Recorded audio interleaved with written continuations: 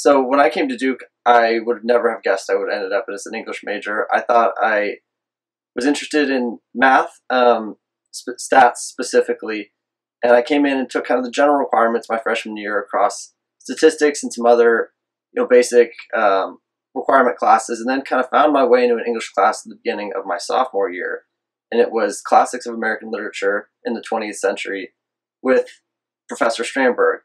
And it was from the first day, it was kind of a class I thought I may need to take, but may switch out of for another class. And from the first day, he captivated me with what he had to say and I guess the syllabus and where we were going in the class. And day by day, I grew more and more in love with the class and with him specifically. And from that moment on, I thought, this is where I need to be, actually.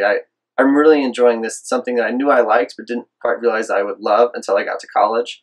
And so from there, that next semester, I declared English as my major. I took 4 English classes for my full academic load the next semester, and Professor Strandberg became my academic advisor. And from there, it's just been all English all the time, which has been so awesome to me because it's not, like I said, not something I would have guessed I would have loved, but as I come out of college, I couldn't see myself doing anything else. It's absolutely the right choice for me.